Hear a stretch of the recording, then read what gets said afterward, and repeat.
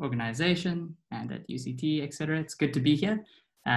Yeah, I appreciate you taking the time to hear me out. I hope everyone finds this presentation relatively interesting, and I'd appreciate any sort of remarks or insights or ideas that you might have that we didn't address in this paper. The data that we use is quite novel, not only in South Africa's context, but in the world. And I'll speak more about it in more detail later. But yeah, I appreciate any of your insights, and yeah, I think we should just get started. I'll just figure out how to share my screen. There we go.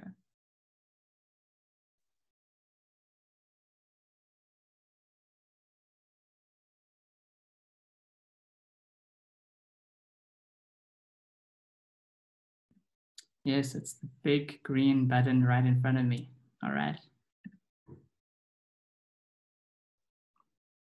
All right. Can everyone see my screen? Yes, cool. We can. Great. Let's go to the presentation. Okay, can everyone see the presentation? Yes. Cool. Now let's get started. So thanks, Niravia, for the introduction. So for those that didn't hear, my name's Tim. I'm a junior researcher and PhD candidate at the Development Policy Research Unit based in the School of Economics at the University of Cape Town. And I'm also a PhD candidate there. And my supervisor is Professor Haroon Borat, who is the Saatchi Chair in Economic Growth, Poverty, and the Labor Market and the nexus between them all. And he's also a professor in the School of Economics. And he's also my boss. So there's a dynamic for you. And today I'll be presenting some work on the COVID-19 induced changes to South Africa's social protection system, specifically social assistance with respect to the social grants. We'll also have a look into the early labor market effects of the pandemic-induced lockdown on the labor force. And through that frame, we'll be analyzing whether social grants or the expansion thereof, the distribution of them were pro-poor in the beginning of lockdown, at least. And we use a novel data set called the NIDS-CRAM, which I assume most people attending this webinar would have heard of. But if not, don't worry, I'll be describing it in a little bit more detail later. All right. Okay, so just some background. We know that national lockdowns around the world, they impose restrictions on social mobility and physical interaction. And we know their aim is to curb the spread of the virus. But we know that many households, particularly in sub-Saharan Africa, are not ready to comply or not able to comply with the recommendations for protection, specifically non-pharmaceutical recommendations, such as physical distancing. In an earlier paper released about a month or two ago, Brown et al. Found that in sub-Saharan Africa, just 4% of households were able to. And when we look at, when we disaggregate households across the household income distribution, they found that virtually zero are able to comply, who live in the poorest 40% of households. The region, sub-Saharan Africa, is also estimated to be the worst hit with regards to poverty. Primarily through employment transitions in the labor market. Also, about a month or two ago, Valencisi estimated that the extreme poverty headcount, or those living on less than $1.90 a day per person a day, would increase by 2.7 percentage points. In absolute terms, that's an additional 31 million people. Or in other words, going back to our level of extreme poverty in 2011. And like I said, these transitions in and out of poverty are largely translated through the labor market. And why these lockdowns, as we all know, are expected to have such adverse effects is because we know that a large proportion of the labor force in the region can't continue working, either at all or at home. In South Africa, using pre-crisis labor force data, David Francis and the team at WITS estimated that just two in every 5 workers, 40%, in South Africa were permitted to work under the most stringent lockdown level 5. And similarly, Amy Kerr and Andrew Thornton, also at UCT, also using pre-crisis data, So there are a few assumptions there, but it's the best that we had at the time.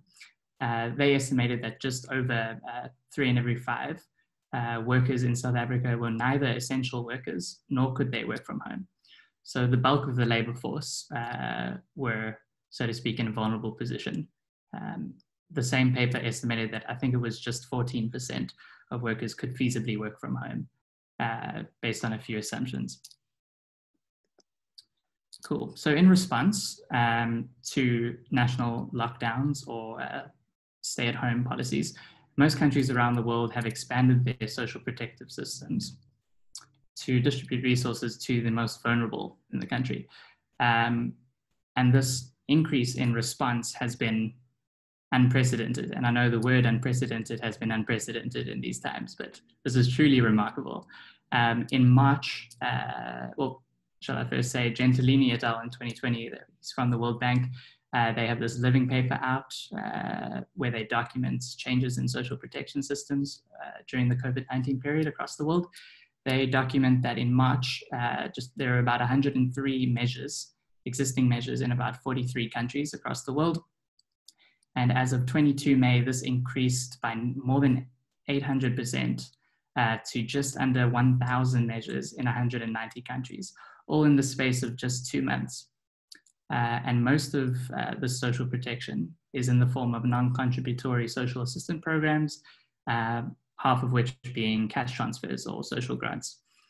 In South Africa, our government similarly expanded our social protection, specifically in the form of social assistance for 6 months, along both the intensive and extensive margins.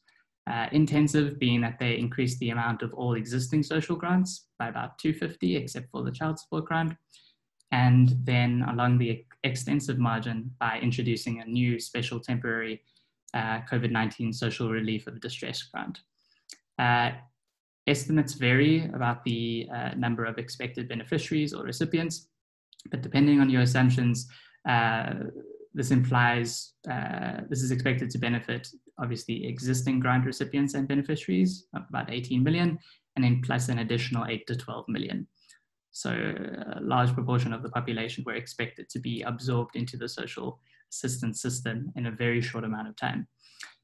So this paper aims to use the NIDS-CRAM data, which is the first broadly representative data in South Africa's context to exist during the lockdown period, to evaluate whether this expansion of social grants and social grants in general were being successfully targeted towards the most vulnerable groups, individuals in low-income households and those who experienced job loss between February and April 2020. So in the context of the lockdown and COVID-19 crisis. So we specifically look at differences in labor market outcomes across the household income distribution, both before and after lockdown. And we focus on the labor market because we largely focus on the relationship between poverty transitions, adverse shocks, and employment transitions. Simone Squirter last year published a paper where she showed that, at least in her sample, employment transitions in South Africa play a particularly important role with respect to poverty.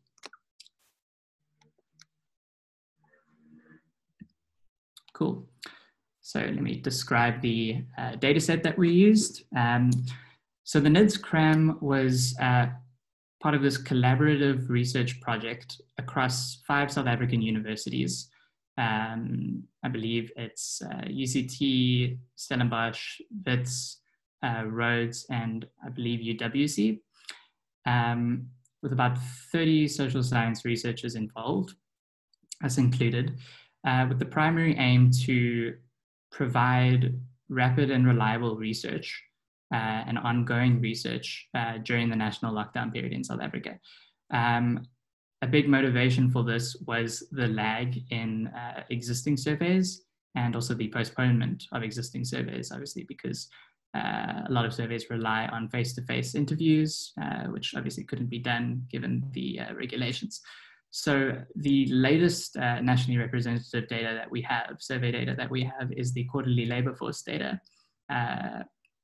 which the latest of which is the first quarter of 2020, which covers until the end of March, so the pre-lockdown period. The second quarter data is expected to come out later in August. So a big motivation for the NIDS-CRAM was to provide rapid, reliable data to inform policy now. It's planned to be a panel survey. So the sample is a subsample from the sample of the Wave 5 NIDS conducted in 2017. And they're going to follow up this sample every month or two for the next few months until the end of the year, and then going into the beginning of next year. Cool. So the sample is about 7,000 South African adults. And like I said, it's a panel, it's longitudinal. We can follow the same individuals over time, and holding fingers, holding thumbs, there's very little attrition. So yeah, it's a really cool data set. It's super advantageous and important. And like I said, it's the best thing we have right now until we get more representative labor force data.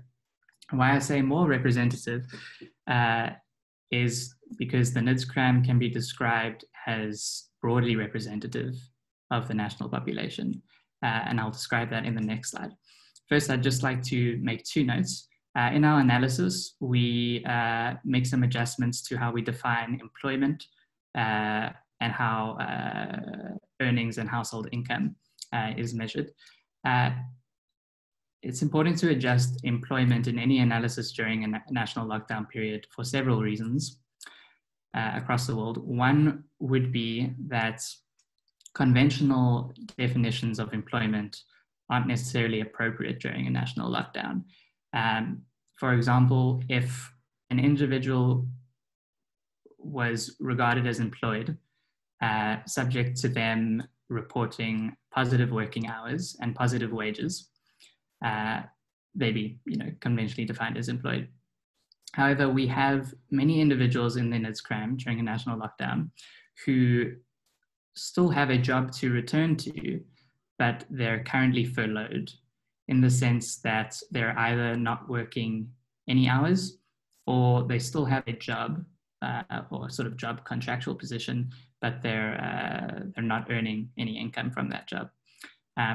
So in the NIDS-CRAM, in the discussion with the NIDS-CRAM researchers, we had to spend some time in trying to figure out what was the most appropriate way to define employment and subsequently employment changes in this context. At the end of the day, we reached a broad consensus on not relying on reports of working hours or earnings, and just regarding responses to the three questions here, which were in February and April. Did you have any kind of good job? Yes or no? Did you work for any profit or pay? Yes or no? And did you do any kind of business? Yes or no? Same goes for April. And in the NIDS-CRAM, in the labor market module of the survey, questions were asked retrospectively. So people were surveyed in this first wave of the NIDS-CRAM, people were surveyed in May and June. But the questions regarding to their labor market status and outcomes were retrospective. They were asked about, for example, their employment status and their earnings in February, i.e. giving a pre-lockdown sort of benchmark. And then they were asked about the equivalent outcomes in April, the first month of the national lockdown. In further rounds of the NIDS-CRAM, they'll be asked of subsequent months, and they'll be really cool because then researchers are able to analyze employment transitions and possible unemployment traps and how this varies across different groups of people. Cool. And then we make some adjustments to household income and earnings, mainly just adjusting for when people respond with bracket amounts, i.e. I earn between 20 and 25,000 a month, as opposed to a numerical value. We assign them the mean numerical response within that bracket. We adjust for outliers by using an approach advised by Martin Wittenberg in South African survey data, and then we do trimming of the first and 99th percentile. We similarly do the same for household income, and we make some replacements. Yeah. And on that note, let me go to the next slide. Cool. So how representative is the NIDS-CRAM?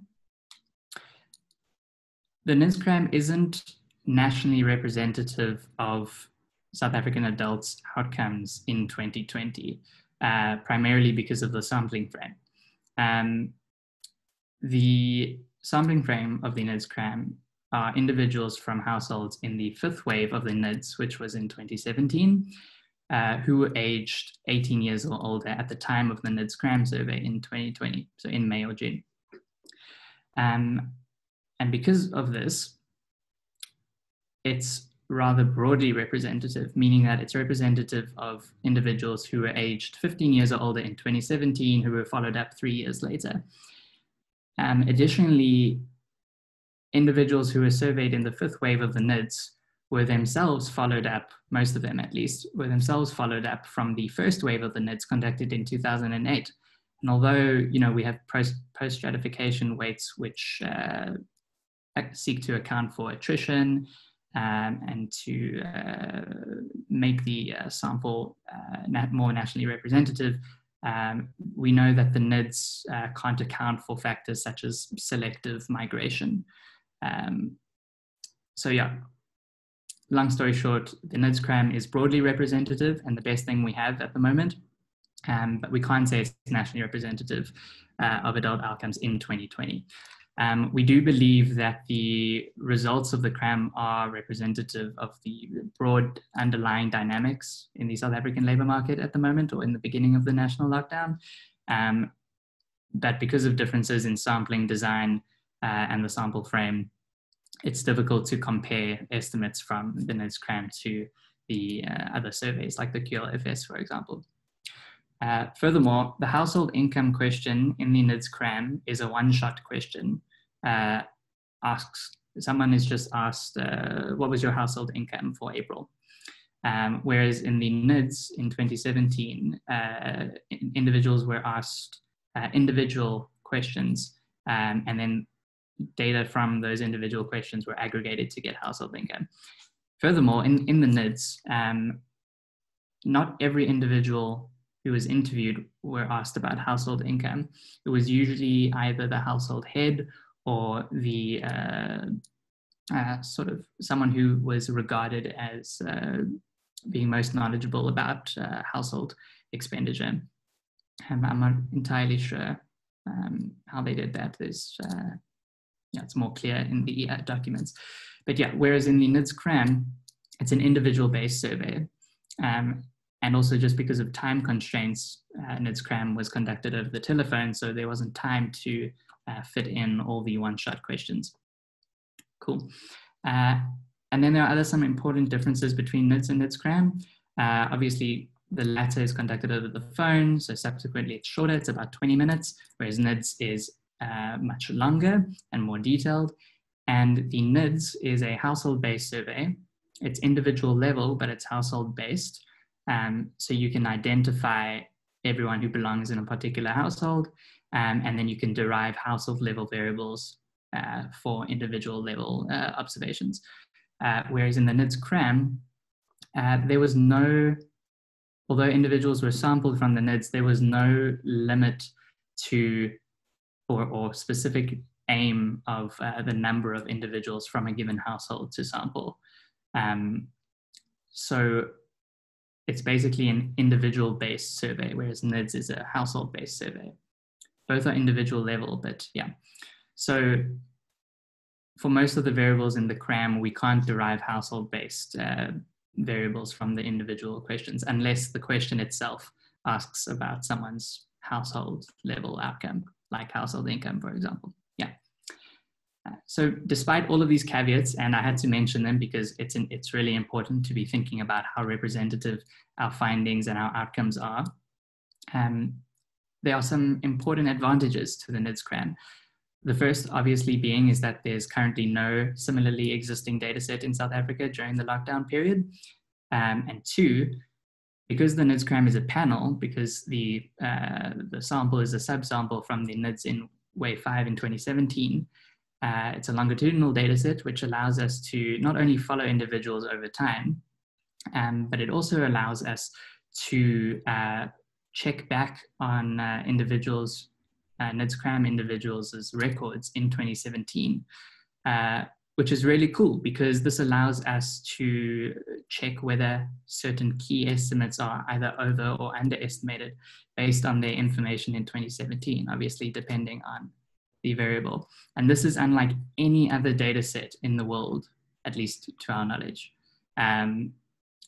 Whereas there are quite a lot of phone-based surveys ongoing in the world now, we believe that the NIDS-CRAM is the only one which can be linked back to previous records of the same individuals. So yeah, it's pretty cool.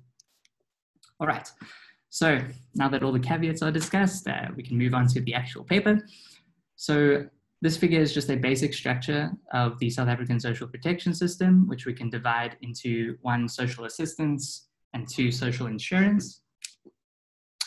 All right, and this paper in particular will focus on the pandemic-induced expansion of social assistance, namely social grants. We won't be touching on social insurance like the changes to the UIF system or changes to private or public medical aid schemes or public works programs. We're just focusing on the expansion of grants. Cool. So this first table provides an overview of the grant system for the last 10 years by grant type and grant amount, and also the number of recipients. And I think most of us are familiar with the number of beneficiaries, rather, or the number of grants distributed. In the 2009-10 financial year, just under 14 million grants were distributed. And 10 years later, this increased by about 31% to just under 18 million, as per the National Treasury documents. And we know that the grant amounts obviously vary by grant type, the largest being the older persons grant, which was previously referred to as the old age pension. I believe it's now called the older persons grant, and the disability grant, which is now about 1,860 Rand, has about 3.5 million recipients, and the disability grant about 1 million. And then the largest grant in terms of the number of grants distributed is the child support grant, which has a much lower amount of about 440 Rand now relative to 10 years ago. In nominal terms, it was 240. And 10 years ago, it had about 9.5 million child support grants were distributed. So 9.5 million beneficiaries to about 13 million now. Yeah. And I won't be going into the eligibility criteria for each particular grant, but I'd just like to explicitly note that, and this will come into hand later, we know that an individual can receive more than 1 child support grant or foster care grant, but not necessarily more than 1 old age pension or disability grant. And there are limitations in the CRAM with respect to identifying how many grants an individual receives. But yeah, we'll go on later. Cool. Now, this table just presents changes, pandemic-induced changes to South African social assistance, specifically social grants. Again, we know that it was 1 on the intensive margin. Each grant was topped up by about 250 Rand, except for the child support grant. And then on the extensive margin, there was, with the introduction of the special COVID-19 social relief or distress grant, which was 350 Rand per person per month, all for the next 6 months. And obviously, depending on the pre-crisis grant amount, the relative increases varied across grant type. The child support grant increased by just under 70% in May, where it increased by 300 Rand, owing to its low base of 440 Rand, whereas a high-valued grant such as the older persons grant, increasing by 250 Rand, only increased it by just under 14% in May. Now, from May to October, all grants were to be topped up by 250 Rand, whereas the child support grant, in May it was topped up by 300 Rand per grant, but from June to October, it's being topped up by 500 Rand per caregiver. So that has important implications for the amount of resources that are being distributed to low-income households which have dissimilar number of eligible children in their households, which we discuss a bit in depth in the paper. Presumably, the DSD or SASA made this decision because prior to the expansion of the grant system, there were vocal calls for particularly topping up the child support grant for many reasons, one of which being that it showed that a large proportion of workers in the informal sector co-resided with child support grant recipients. So it was arguably one of the most efficient means to target resources to those workers and households. However, it's not clear why the DSD changed it from a 300 Rand per grant in May top up to a 500 Rand per caregiver, presumably because in addition to topping up the child support grant, the department also topped up all other grants and then additionally introduced the special COVID-19 grant. So yeah, but we can discuss that later. Cool. Now, moving on to some of our findings, we just start off with presenting the distribution of real per capita household income across the household income distribution in April, in the beginning of lockdown. And what this graph implies is that something that we're all familiar with. South Africa is an incredibly unequal society. And just looking at it from a per capita household income lens, we can see that the need to support poor households during the lockdown is very clear. And this isn't even taking into account the adverse effects of the lockdown on the labor market outcomes. We know that in the poorest 50% of households, the average individual receives about 270 Rand, whereas individuals who live in the richest 10% of households receive about more than 30 times that amount, about 8,400 Rand. Anyone who's familiar with the distribution of per capita household income in South Africa would know or would recognize that this distribution is relatively low compared to other surveys. And this could be for several reasons, one of which being that this is the distribution in April, the beginning of lockdown. So it might be endogenous to some effects that already took place from the lockdown with respect to income losses. Two, we have some missing values for household income in the CRAM. A substantial, about like 35% of respondents don't report household income values.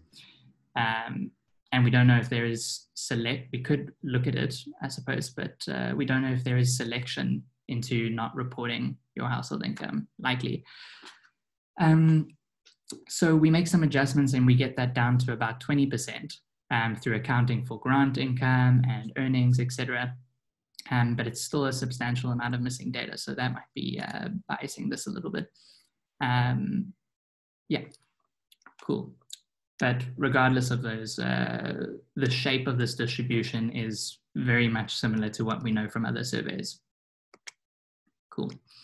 So going into some of our labor market findings, we can see that regardless of measure, the labor market effects of the pandemic-induced lockdown disproportionately affected individuals in low-income households or vulnerable groups.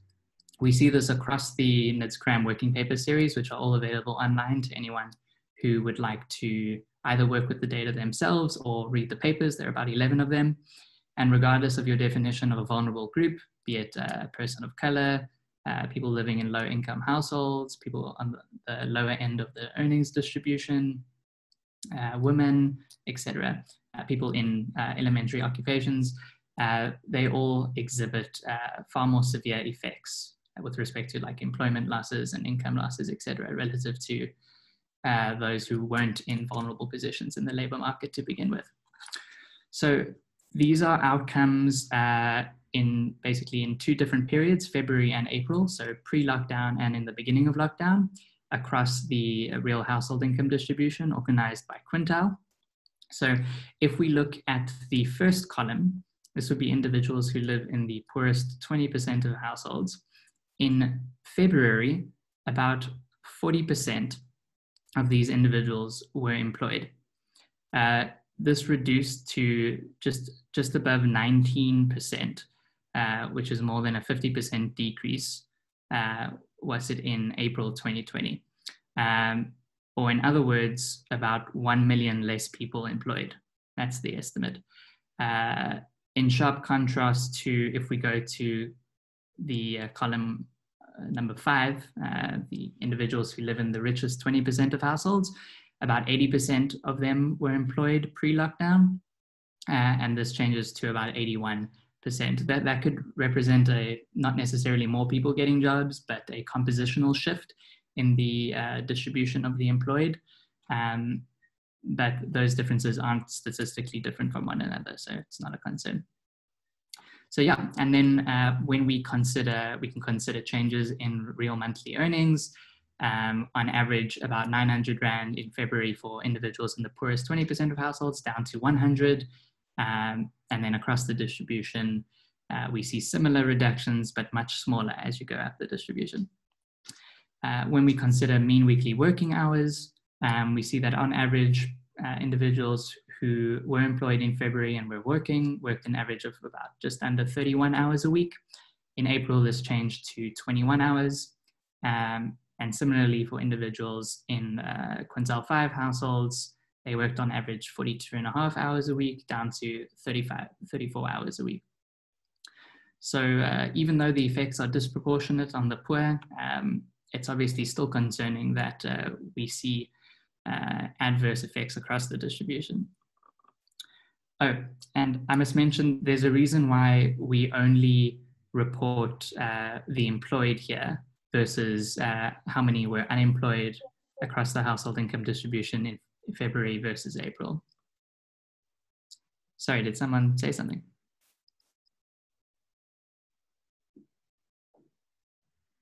Okay, I'll continue. There's a reason why we only focus on the employed, and that's because of the way the questions, the labor market questions for February,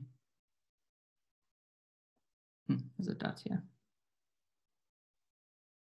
Because of the way the labor market questions for February were asked relative to April, there are some distinct differences. So the researchers, we weren't comfortable with making comparisons between the unemployed in Feb versus April, mainly because in February we can't distinguish between the discouraged and the narrowly unemployed. So yeah, cool. So this graph just shows the relative reduction in employment across the household income distribution. Similar to what I showed in the table, we know that individuals in the poorest 10% of household experience the largest reductions in employment. And there's a very clear and sharp gradient across the distribution. 55% of people in the poorest 10% of households who were employed in February weren't employed in April. And this varies across the distribution. Similarly, we ask, well, what proportion of these employment losses are permanent versus temporary? There are a few ways to go about this in the NIDS-CRAM, one of which is just to use this question, which asks individuals, do you have a paid activity or job to return to in the next 4 weeks? And we can see that, again, there's quite a sharp gradient. Individuals who live in the poorest 50% of households, barely 10% of them report having a paid job to return to, in contrast to about 50% of people, 1 in every 2, who live in the richest 10% of households. So again, still concerning that 1 in every 2 don't necessarily have a paid job to return to in the next 4 weeks who live in richer households, but it's very clear that it's disproportionate on the poor. Cool, and then a similar story exists when we consider real monthly earnings and weekly working hours. So before lockdown, we know that grants are an important source of income for individuals in low income households.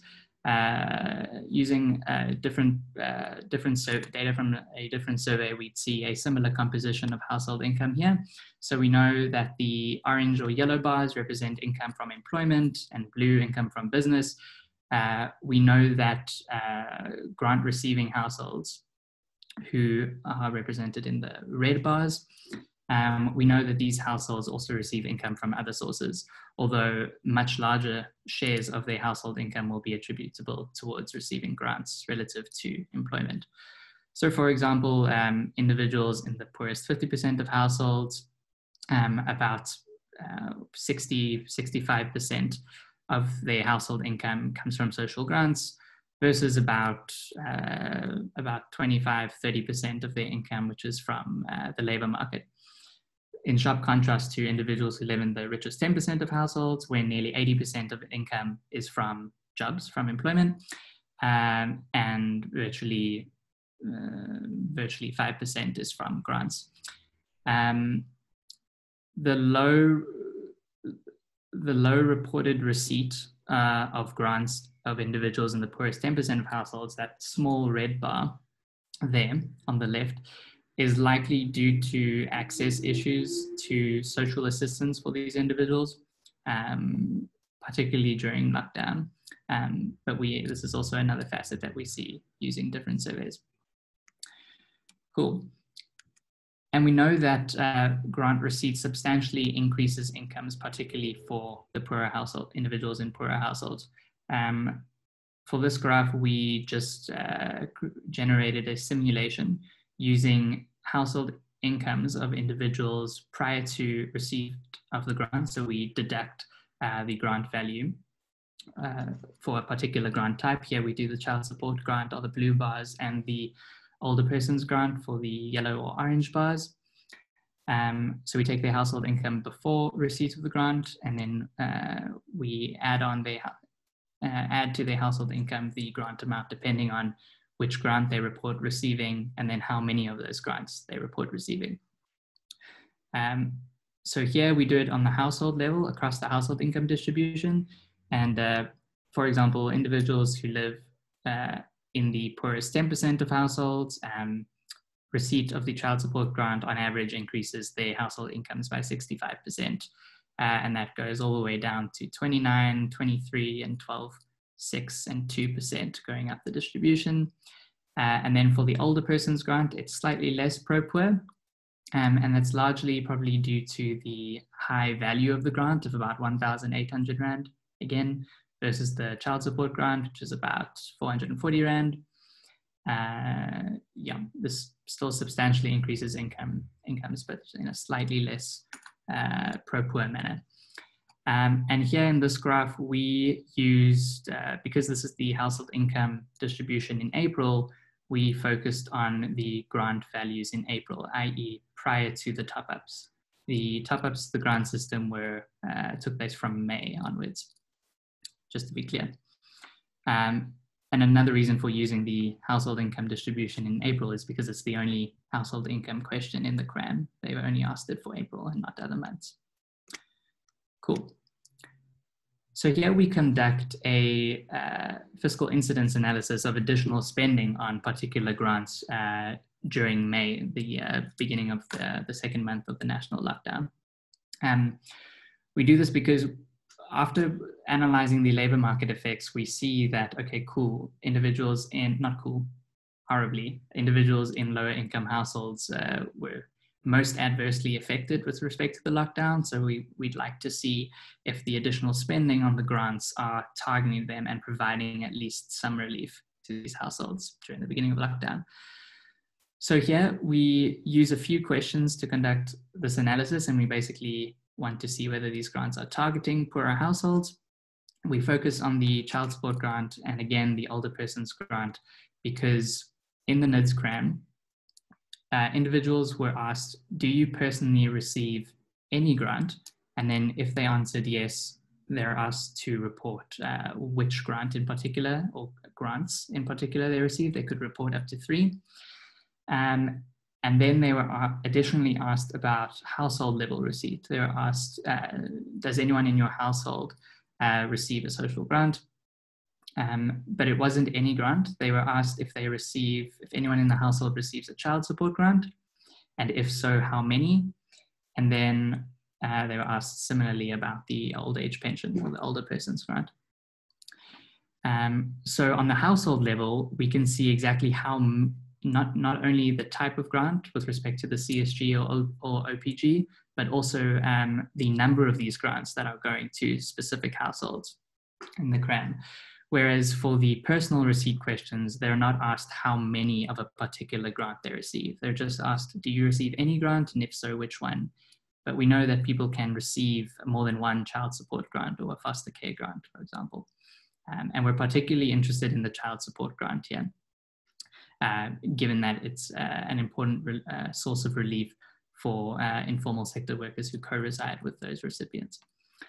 So here we just look at the additional spending in May. So we know the child support grant was topped up by 300, and we know the older person's grant was topped up by 250. And perhaps a clearer way of looking at the pro-poor nature of these two grants in the beginning of lockdown would be to focus on these concentration curves here. So this is just a plot, broadly speaking, of the cumulative share of additional spending on either the child support grant or older persons grant, plotted against the cumulative share of the population. And we order that share of the population from poorest to richest with respect to per capita household income. And this was somewhat expected. The additional spending in May for the child support grant, as per the data we're using, is significantly pro-poor or more pro-poor relative to the older person's grant. Again, this is likely attributable to the older person's grant being about 4 times larger than the child support grant. And we also know that receipt of the older person's grant pushes people up the income distribution naturally. So yeah, for example, we can see from this graph that about 80% of the additional spending on the child support grant in May accrued to just under 60%, the poorest 60% of the population. Whereas the equivalent share on the older person's grant, 80% of additional spending on the older person's grant accrued to about 65, the poorest 65% of the population. Cool. We would have loved to particularly conduct a similar analysis for the special COVID-19 social relief of distress grant, but in the NIDS-CRAM, we only observed about 44 of the 7,000 observations who reported receipt of that grant. So we weren't comfortable with making any reliable estimates based on that small sample size. And I think it's also likely attributable to the very inefficient and slow rollout of that grant, as I'm sure we're all aware of. Which I think has substantially changed. I believe yesterday or the day before, SASSA released a media release, which showed that about 5 million applications had been approved as of last week. So hopefully in later waves of the CRAM, we'll be able to assess and analyze the targeting of that grant and who has received it based on individual characteristics, etc. So preliminary conclusions. We know that individuals in poorer households have been most adversely affected by the labour market effects of the lockdown with respect to whether we're looking at employment, changes in working hours, changes in monthly earnings, and job security with respect to, do you have a paid job to return to in the next 4 weeks? So getting relief to these individuals is of particular importance. Fortunately, our analysis does suggest that social grants seem to have been relatively well targeted in the beginning of lockdown. And for particularly the child support grant, additional spending has been pro-poor.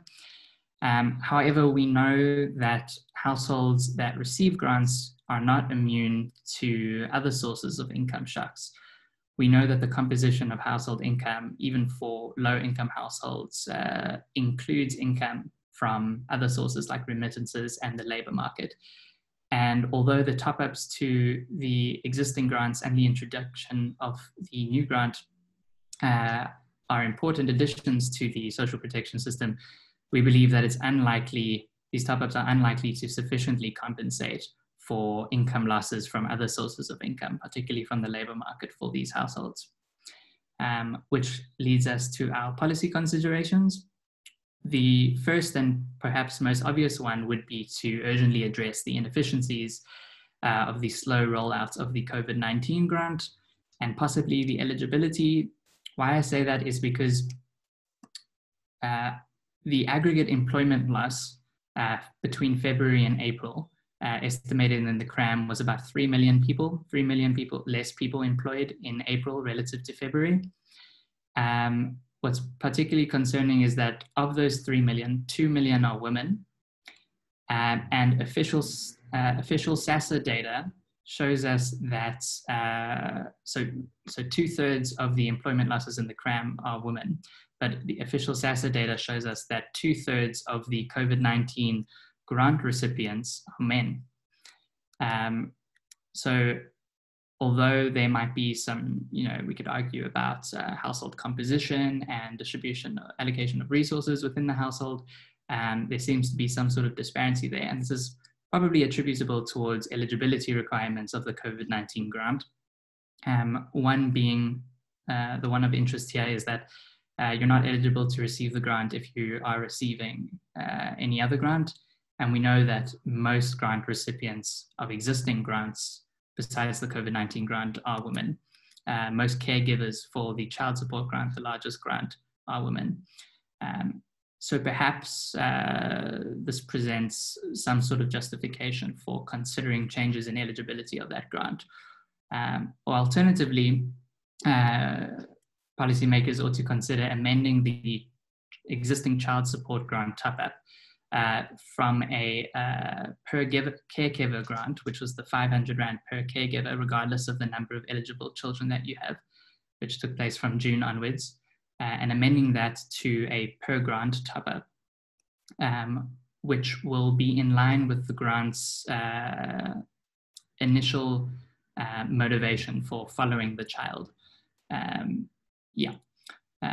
This is obviously subject to more analysis in the next wave of existing grant receipts, particularly for the child support grant. And then we can also analyze the top-ups that took place and how it varied across a individual's or a household's number of eligible children. Again, it depends on what data is included in the next rounds of the CRAM. And then another policy consideration would be to extend the top-ups to the grant system beyond October, perhaps to the end of the year. Or, to keep the conversation topical, go big or go home. Is it time to, again, 20 years later, consider a sort of targeted basic income grant? I'm not sure. I'd be keen to discuss. Thank you.